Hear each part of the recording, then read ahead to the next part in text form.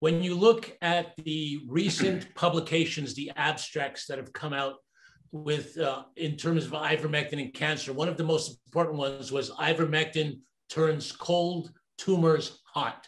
What did they mean by that? What they meant was then when they did a mouse model of ivermectin dosed orally, and they combined it with a checkpoint inhibitor, in this case, BioXcel Therapeutics checkpoint inhibitor, which would imitate something like a Keytruda or an Optivo in human applications. What they found was that the combination of ivermectin orally with a checkpoint inhibitor caused a complete response in remission in 40% of the tumors in the mice.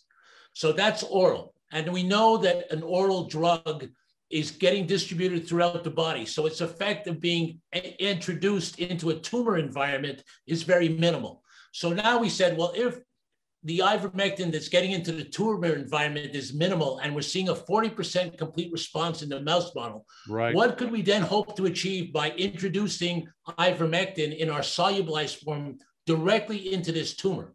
So we hypothesize that we'll get something close to, we hope, 100% complete response in a mouse model.